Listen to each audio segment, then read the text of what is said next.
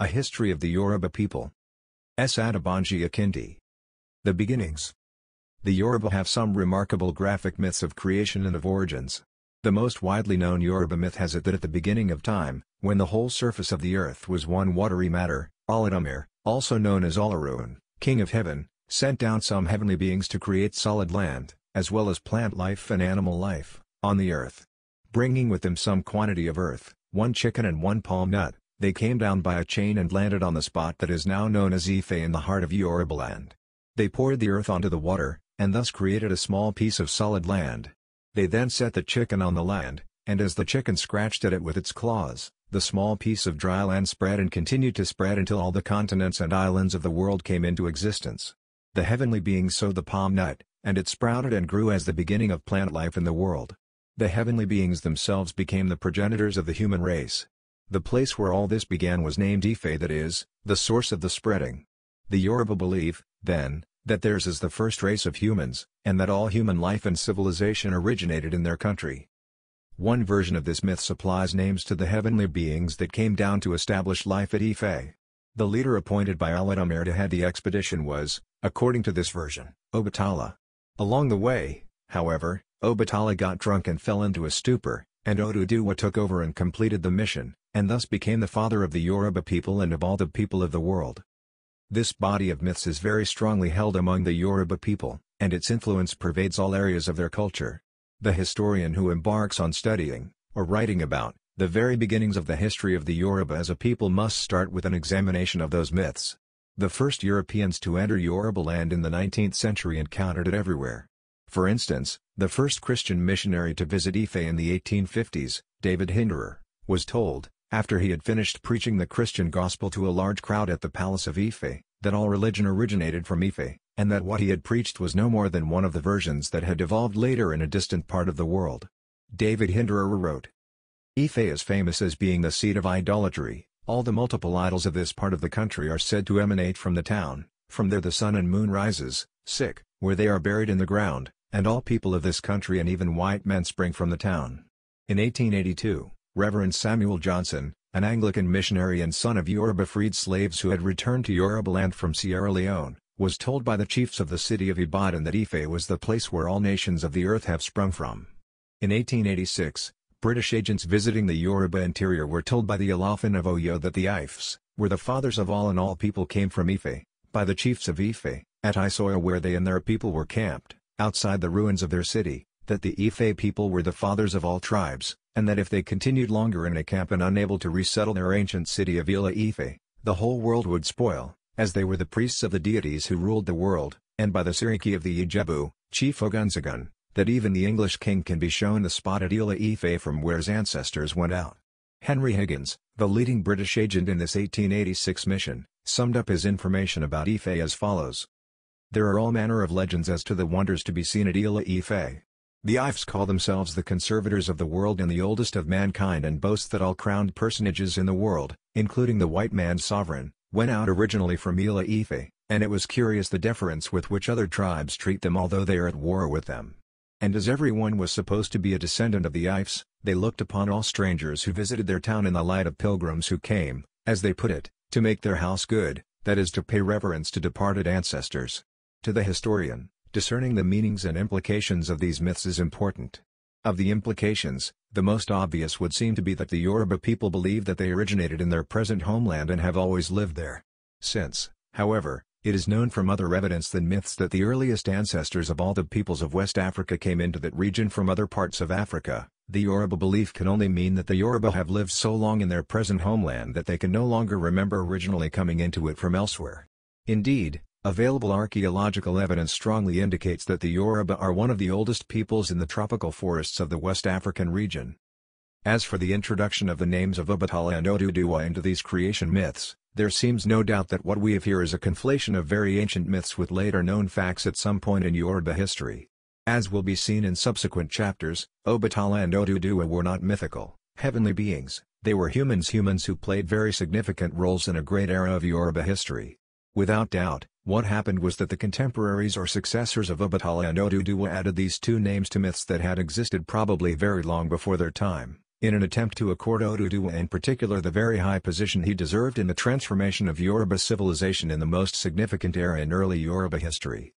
Furthermore, the myths appear to represent a statement of a very important fact of Yoruba history, namely, the extensive penetration, from quite early times, of Yoruba people and Yoruba culture into the lands of their non-Yoruba neighbors, and the considerable impact of Yoruba culture in much of the West African subregion. More will be said on this subject of interfertilization of Yoruba and neighboring cultures in subsequent chapters.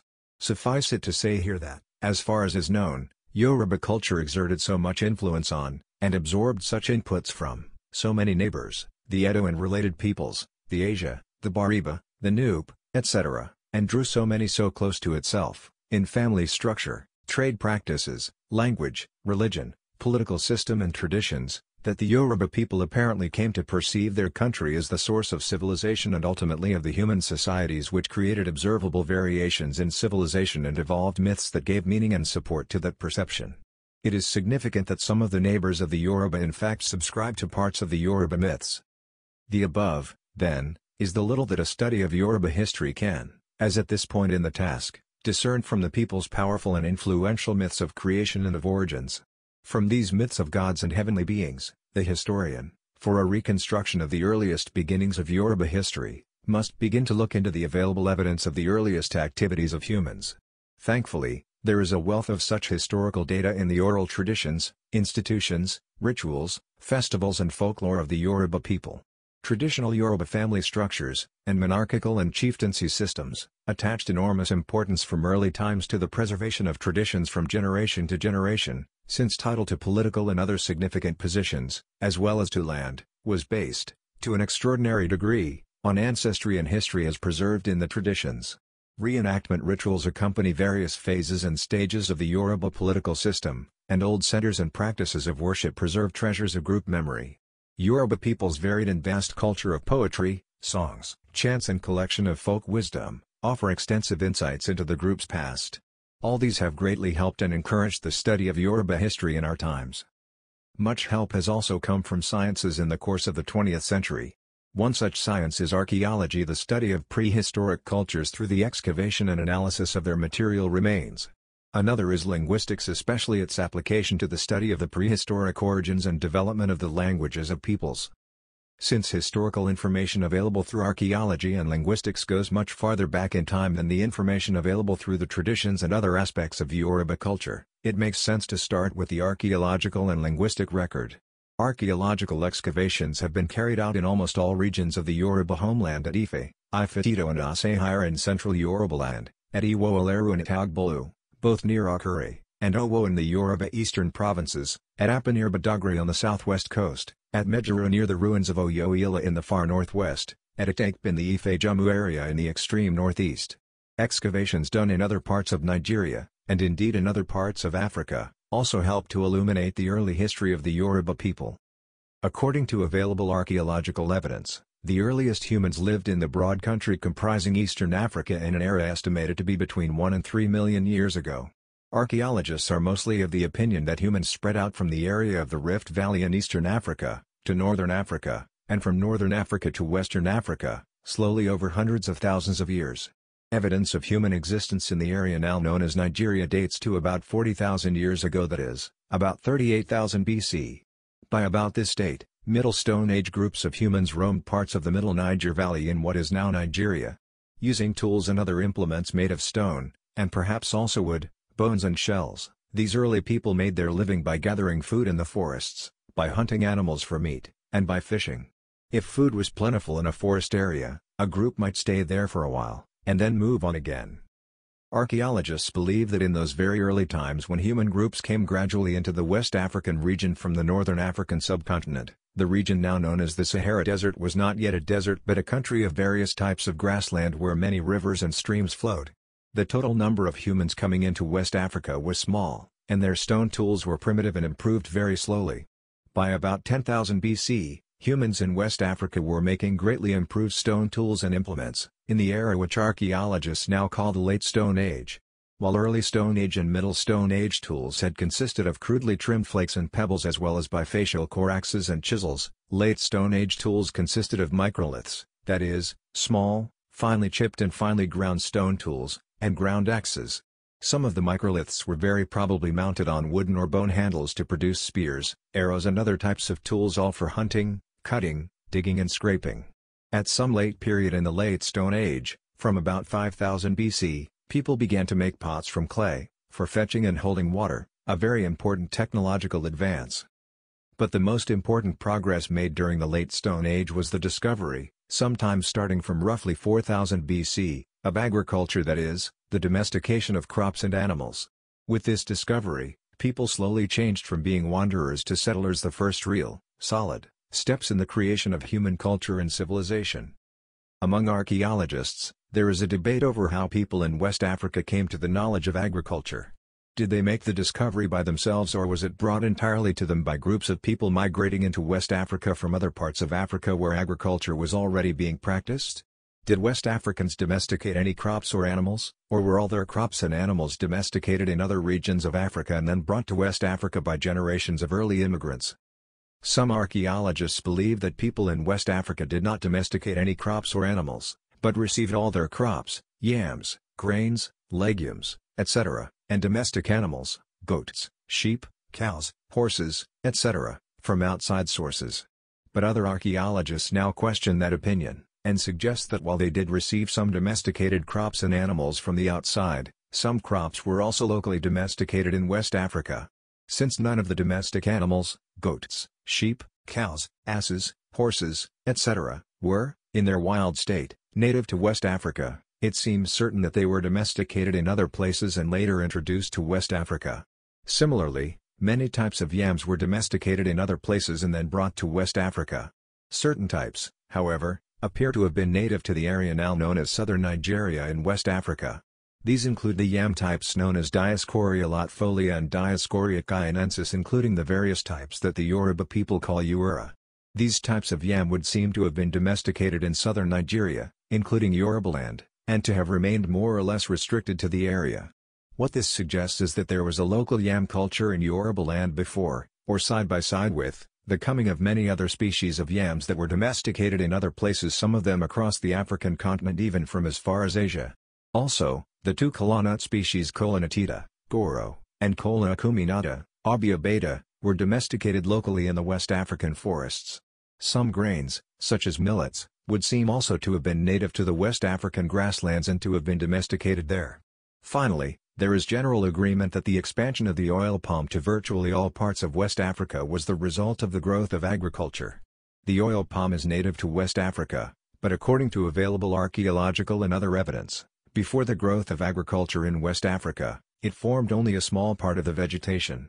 By nature, the oil palm tends to spread quickly only in places where agricultural activity has made the forests less dense, that is, it followed the expansion of farming.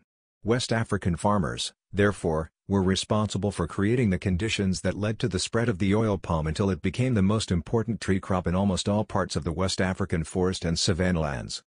In time, yam tubers and the products of the palm tree became the most important food sources for humans in the tropical forest regions of West Africa, supplemented over time with some grains, beans, vegetables and, much later, plantains and cocoa yams. Oils and fats from the oil palm fruit were the most important food items from the palm tree. But it also became the source of many other valuables: edible nuts, an alcoholic beverage now known as palm wine, emu, various types of domestic fuels, and even materials for building shelters. It is not surprising, therefore, that the palm tree and some of its products became very important in the religion, divination and rituals of many West African peoples, including the Yoruba, from early times. All over the world, whenever the agricultural revolution started in an area, its greatest effect was to transform people from wanderers to settlers. Instead of wandering to collect food from fruits of the wild vegetation and to hunt animals, they gradually settled down to take care of their crops and domestic animals. In that way, humans began to set up their first permanent abodes. In West Africa, the first such homes were no doubt established in no more than caves, rock and the man-made shelters. During the later stages of the Late Stone Age, as farming turned wandering folks into settlers, from about 4000 BC, the scattered spread of farming people living in the West African region slowly began to get differentiated into related clusters and groups speaking proto-languages consisting of dialects that were related to one another. Available linguistic evidence indicates that many such groups and clusters slowly formed on the banks of the Middle Niger, mostly in the area of the Niger-Benue confluence and above it. This linguistic evidence suggests that the Yoruba, Igala, Edo, Idoma, Ebira, Nupe, Kakanda, Gabagi and Igbo belong to a cluster of languages, now called Kwa subgroup of languages by modern scholars, belonging to a larger family of languages now called the Niger-Congo, or Nigritic, family of languages. The small cluster was concentrated roughly around the Niger-Benue confluence. Over thousands of years, the groups in this cluster slowly separated as they developed distinctive characteristics, probably the last language groups to separate being the Igala and Yoruba. One study suggests that the Proto-Yoruba and Proto-Nupe language subfamilies seem to have migrated from a little further up the Niger, slowly expanding towards the confluence, and that during that process each finally became differentiated from a mother language group. The clear implication of all this is that the origin of the Yoruba people as a linguistic and ethnic group belongs in the process of slow differentiation of proto-groups which occurred in the Middle Niger and around the Niger-Benue confluence, beginning about 4000 BC and continuing for thousands of years.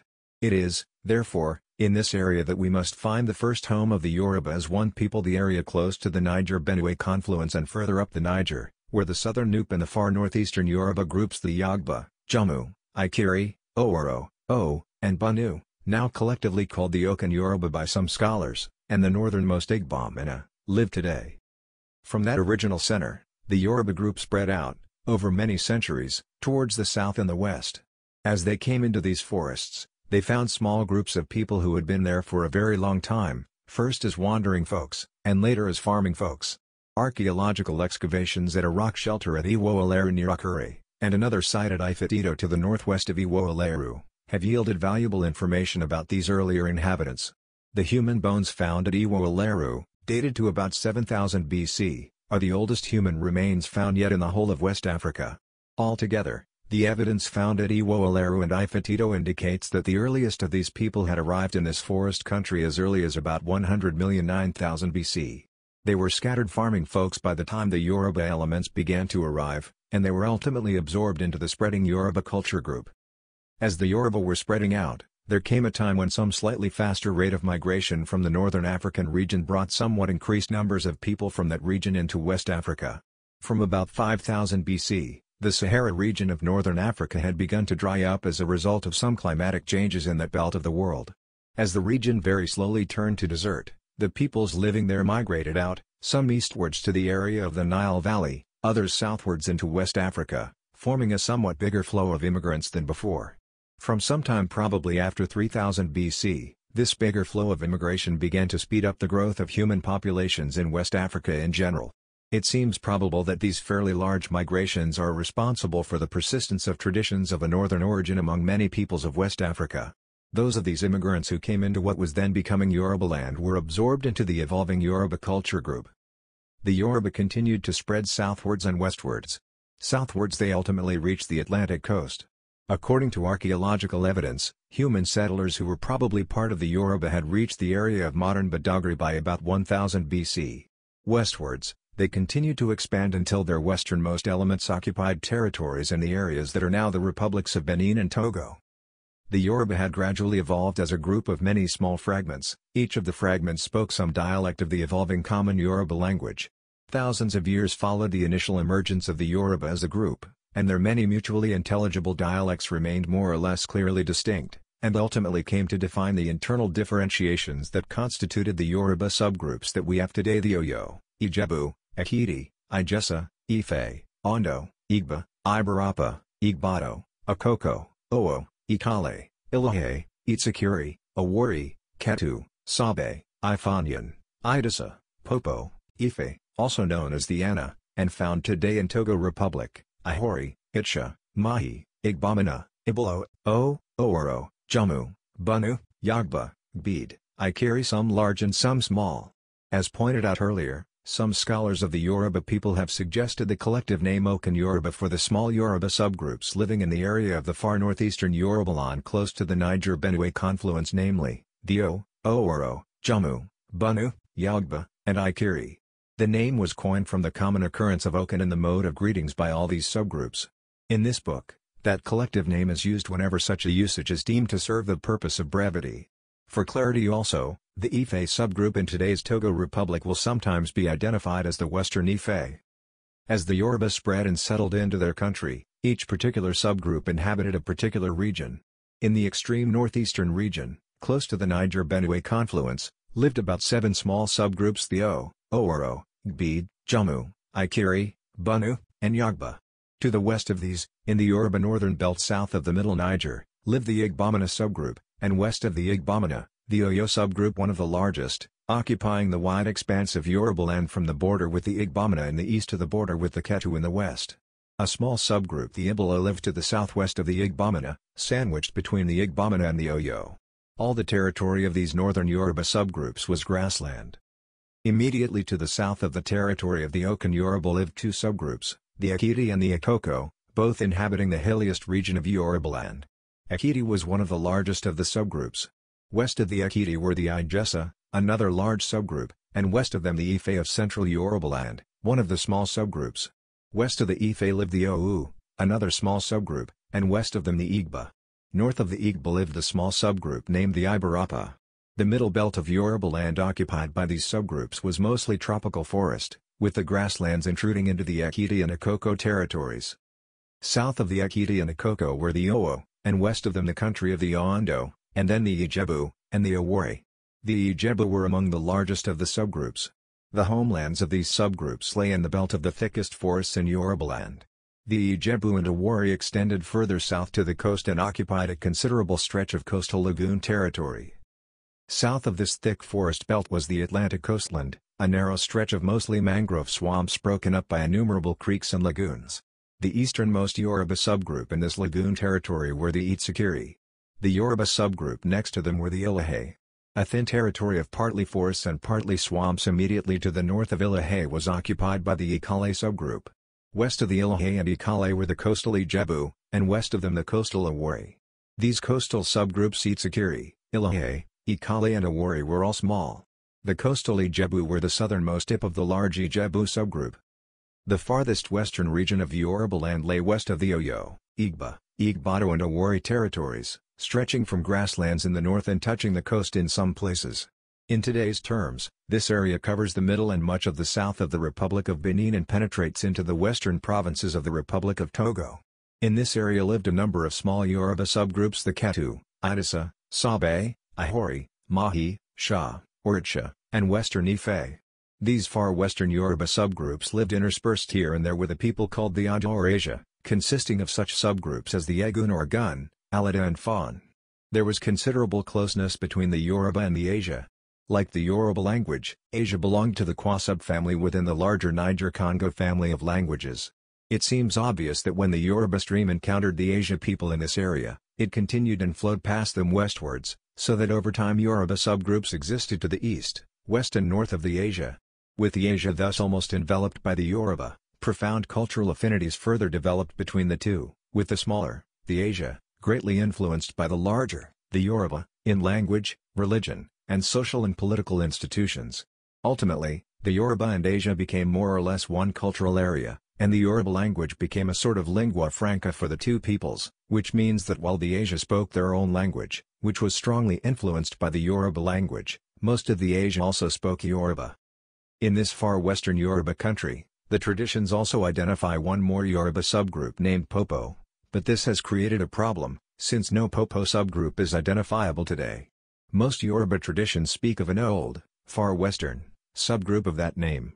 At the same time, some of the western Yoruba refer to the people of the much nearer area of Badagry and Ajas, who call themselves Gun or Agun, as Popo. The probability would seem to be that there existed an early Popo subgroup which settled in a thin line along the coast of what are now the Benin and Togo republics, among the Asia, with the U as their western neighbors. Being considerably isolated from other Yoruba subgroups, the Popo subgroup, and the kingdom which was founded among them at a later time, probably became absorbed over time into the cultures of non-Yoruba neighbors, and, therefore, the existence of the name Popo in places along the coast might be survivals from their name. Presumably from surviving traces of that name, the first European traders along the coast called the towns of Hula and Enaho, on today's western part of the Togo coast, Grand Popo and Little Popo respectively, but the people of the two towns did not, as far as is known, explicitly call themselves Popo and were not Yoruba-speaking, they were Gabe-speaking, by the time of the coming of the Europeans. The experiences of the subgroups in this far western region appear to have been somewhat similar to the experiences of the Akoko subgroup in their rugged eastern homeland. It is obvious that the Akoko, too, encountered some non-Yoruba group or groups in these hills. Here, however, the Akoko seem to have completely absorbed such non-Yoruba elements. It is no longer possible to identify the descendants of such non-Yoruba group or groups, but their language or languages are not totally extinct, being more or less discernible in the dialects of the Akoko people, in fact, in some places still faintly discernible side by side with Akoko dialect. The complexity of dialects in Akoko was also increased, over time, by contacts with non-Yoruba groups to the east, the Akoko Edo, often Mai and Ishan, and to the north, the Kakanda, Ebira and Nupe. In general, the subgroups differed from one another in dialect. But this must not be understood as meaning that each subgroup was completely homogeneous in dialect. There were shades of local differentiations within the dialect of every subgroup. The most profound of such local differentiation existed in the Akoko subgroup, among whom dialect varied from village to village. In the larger subgroups, the differentiation in dialect resulted in what some historians have called provinces of the subgroups, each province speaking a variant of the subgroup dialect. For instance, the Ijebu had 4 large provinces: first, the province of Western Ijebu, which is known as Remo; second, the Central Ijebu, around Ijebu Ode; third, the Coastal Ijebu; and fourth, the Northeastern Ijebu, around Ijebu Igbo. The Ekiti, occupying the rugged hills, had 16, hence the ancient Ekiti tradition of 16 heads of Ekiti. The large Oyo subgroup, occupying mostly open country, were considerably homogeneous in dialect, and had roughly 2 provinces: first, the large body of population inhabiting northern and central Oyo territory, and second, the Epo to the south, in and close to the Asan Valley. The Ondo had 4, the population around the Orosun Hill or Idan Rock of eastern Ondo territory, the population of the northeastern, around Ile-Ife, the population of the deep southern Ondo forests close to the Ikale and Ile-Ife, and then the populations of the rest of the Ondo forests, around Odo-Ondo. Finally, the Igbo had 3, the largest known as the Gabagura, in northern Igbo territory, the Igbo Okona on the river Ona close to the Remo province of Ijebu, and the Igbo Agban. About the earliest settlements of Yoruba farming people in the forests, there are bodies of traditions in most parts of Yorubaland. Such traditions are found in nearly every town with a long history of existence in its present location. According to these traditions, some settlers inhabited, in great antiquity, the location where each of these towns now stands. The first researcher to write about these early settlements, using the oral traditions of Yoruba towns, was the anthropologist Ile-Ife. In an article entitled Before Oduduwa, published in the 1950s, Bayer identified many of these early settlements and the towns into which they later became absorbed. Since then, interest in these early settlements of the Yoruba forests has grown, with the result that what we now know about the subject is quite considerable. The traditions concerning these early settlements are integral to the traditions of the founding of the Yoruba kingdoms. When, in a period from about the 10th or 11th century AD, the period usually regarded as the Oduduwa period of Yoruba history, various groups went out, mostly from Ife, to establish kingdoms in the Yoruba forests. They came upon some pre-existing settlements everywhere, and it was among these settlers that they established kingdoms. The traditions are unambiguous that the early settlers and the groups that came among them to establish kingdoms belonged to the same ethnic stock, speaking dialects of the same language and sharing many other cultural attributes. In short, the early settlers were the scattered Yoruba settlers in the Yoruba forests, while the ones who came among them to establish kingdoms were bearers of a somewhat higher level of political organization that had evolved in the central region of the Yoruba country. About the founding of the Yoruba kingdoms, much more will be said in subsequent chapters. The early settlers lived in small settlements. Each settlement, by about the 10th century AD, was autonomous and had its own ruler and hierarchy of chiefs and its own shrines and rituals. Usually, however, these settlements lived in groups, that is, a few settlements were located at some proximity to one another in an area, and that group was separated from similar groups by expanses of forests. There is some uncertainty about what name we should call these groups. Some scholars call them village groups, and others still other names.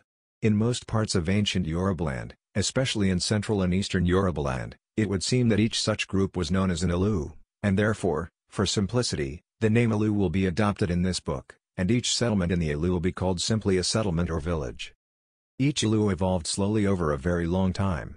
First, one small settlement lived in an area, then, over a long time, Other small settlements came one by one to take locations in the same area. Each settlement had evolved, according to the traditions, in the nearby forests and, under pressure of some difficulties there, had moved and relocated to what it saw as a better place. In this way, the Ile-Ife came into being, surrounded by virtually unoccupied virgin forests on all sides. We owe the clarity of these traditions to the manner in which Yoruba towns and cities arose in a later period of history. In that later era, the centuries beginning roughly from the 10th century AD, the distinct settlements or villages in each Ile-Ife were amalgamated or compacted together to form a single new town or Ile-Ife, but each pre-existing settlement remained a recognizable quarter in the new town, and its former ruler became its quarter chief under the ruler or king of the new town. In that type of setting, each former settlement gave much attention to the preservation of its own remembered history, and the study of early Yoruba history is the richer today from that circumstance. We must now attempt a synthesis of all the information available from probing these bodies of traditions. As the Yoruba group and its many subgroups expanded into the Yoruba forests, they settled in small villages, choosing for their locations the banks of rivers, streams and lakes, obviously to ensure reliable water supply, or the shelter of hills and rocks, for protection. In most locations, these small, primitive settlements were confronted by grave dangers, depicted in the traditions and legends as vicious, unforgiving enemies. Chief among these enemies were wild beasts, hostile humans from other settlements, hunger and disease. The villagers, in some cases, lived in almost endless fear, which sometimes became so intense that adults ran away and abandoned children. Production of food was primitive, food was scarce, and whole families often had no more than a small, shriveled, yam tuber to share. Mysterious sicknesses wiped out settlements or forced survivors to pack and flee in panic. These harrowing experiences were no doubt the results of the very primitive status of the technological, economic and social life of Yoruba people in those early days. Food production was primitive and food was scarce because these were the beginnings of the practice of agriculture. Farming tools, made of stone, were primitive, farmers cultivated only small patches of ground, and the types of cultivated crops were few. Wild beasts were hostile because the earliest settlements, intended to be permanent and supplied increasingly by agricultural production, were the first sustained intrusions of humans into the habitats of wild beasts. People feared strangers, and that bred sudden aggressions. The people of one settlement would surprise another settlement and abduct its people to increase their own settlement, because settlements feared remaining too small. Smallness made them vulnerable to known and unknown human enemies. The mysterious sicknesses and deaths were probably the result, mostly, of the spread of malaria. When people cleared an opening in the forest and settled and made farms, they thereby created an area where the malaria mosquito could flourish. However, it would seem that the people of the time gave purely supernatural explanations to their troubles. Thus, to appease the wild beasts, people began to worship the spirits that were believed to materialize through some of them, especially such large carnivores as the hyena and the leopard, and large reptiles like the crocodile and the boa constrictor, and set up shrines and rituals for the purpose. The mysterious sicknesses and deaths were attributed to the anger and malevolence of the spirits inhabiting the land over which people had come to establish their dwellings. The worship of primordial spirits of the earth, called or became the major cornerstone of their religious life. In time, each settlement that managed to survive discovered a protector spirit in a local physical entity like a body of water, a river, stream, lake or spring, a rock, a hill or a tree that was believed to have magical powers. In this way, according to traditions and myths preserved in rituals and festivals, arose the worship, for instance, of the Olota Rock in Adu, Ekiti, Olasunda Hill in Ikir, Ekiti, the Orosun Hill in Idana Rock in Idanra, the spirits of virtually all the rivers and streams of Yorubaland by the settlements established along their banks, and the spirit of the sea by the settlements established along the sea coast. Settlements also tended to relocate, repeatedly in many cases, in order to flee their terrifying experiences. To this, the end result was that settlements tended to relocate close together in places which came to be regarded as suitable, having reliable water supply, good for the crops, etc., and, above all, safe. The process seems to be that when a settlement survived for long in a place and seemed to prosper there, other settler groups, seeking to share in the advantages of the place, would come and establish their own settlement nearby, and a group of small settlements, or an Ile-Ife, would gradually emerge. Most of these Ile-Ife and the settlements or villages in them are still more or less easily identifiable in the traditions of most parts of Yorubaland, but only a few will be mentioned here. In the fertile valleys and low hills of the area that later became Owu town in the far southeastern forests, there grew Ifena, Ear, Igbe, Utelu, Upo, Okasi, Addison and some others. Around the foot of the Oloda Rock in the area that later became Edo, in Ekiti, there emerged Ilasan, Ijala, Idimo, Ilmo, Irimo, Isolo, Inisa, and Ilaro. In the hill slopes and valleys which later became Ogotun, in Ekiti, there developed side by side more than 8 settlements, of which Igban, Isaju and Arun are the best remembered. In the thickly forested plains that later became Akure, many small settlements clustered together. Only a few of these are clearly remembered today, and they include Ipagun, Ikota, Ijomu, Okaro, Obanla, Idapechu, Ilmo. Similarly in Ondo in the deep southern forests, only a few of the many early settlements are remembered, among them Oka, Ifor, Idoko, Akasha. In Ijebu-Ode, west of Ondo in the same deep forest zone, many settlements were founded, but only Idoko and Igbo now stand out clearly in the oral traditions. In the area now known as Ife, Alukotun, in Yagba in the far northeastern region of Yorubaland, there emerged at least 20 small settlements. At Ife, Jammu, in the same region, there existed about 13. In a 1969 report of a preliminary archaeological survey of Ife in central Yorubaland, Paul Ozan pointed out that the Ife area features certain geographical advantages which must have been very suitable for early settlements. The whole area lies in a high bowl surrounded by hills which form a watershed for many streams flowing out through gaps between the hills. Well protected from erosion, it also benefits from fog and clouds which, in the rainy season, form over the hills while the rain drains into the bowl. Into this bowl, the earliest settlers came in some unknown antiquity. Over time, other settler groups found their way into the area. According to Paul Ozan, there were many settlements established there by the 4th century BC. By about the 10th century AD, when great changes began to transform this area, there were, according to Omatoso Oluyemi, 13 settlements, namely Amalogan, Parakan, Owenrin, Okawo, Ichugb, Ire, Imojubi, Okoha, Ilaran, Odin, Idita, Ilaromu, and Edo. In many communities in Yorubaland, it is still quite easy to identify the descendants of the earliest settlement in a place, because the rulers of earliest settlements usually held, and their descendants still hold, the priesthood of the local protector god or spirit.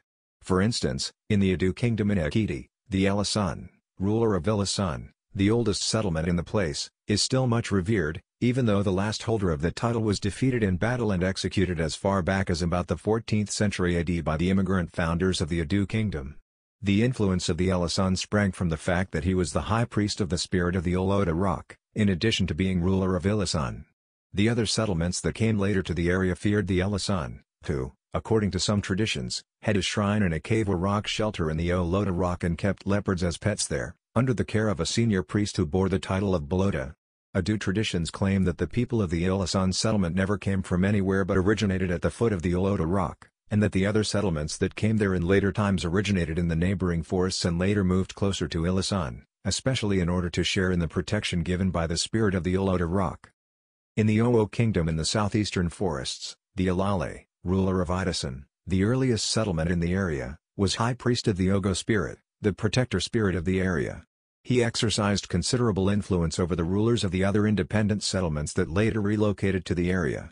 The traditions have it that Idasan existed in Owo since the beginning of time.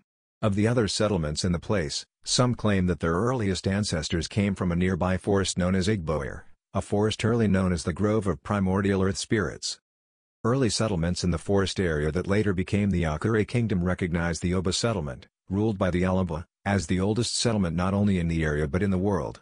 This settlement housed the shrine of the most feared of the ancient spirits inhabiting the depths of the earth, and was revered and feared on that account by the other settlements.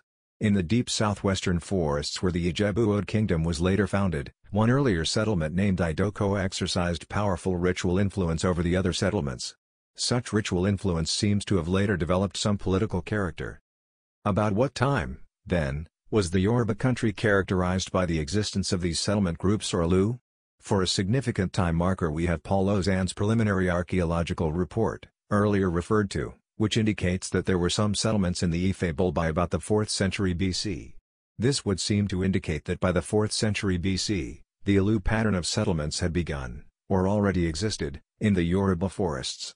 During the roughly 15 centuries that followed the 4th century BC, from what we know of Yorubaland in about 1000 AD, as will be seen in subsequent chapters, the Alu pattern of settlement became the widespread mode of settlement for almost all the inhabitants of the Yoruba forests. The date, 4th century BC, is very important because by about that date the knowledge of iron smelting and iron working was spreading in West Africa, inaugurating centuries of great economic and social transformations in parts of the West African forests. For about 15 centuries or more, then, most Yoruba people lived in Ilu settings. The imprint of this is obvious in the culture of the Yoruba, in the composition of their towns and cities, in the structure of their communities and chieftaincy institutions, in their religious, economic and social institutions. The development of the character of Yoruba society in those 15 centuries is the subject of the next chapter.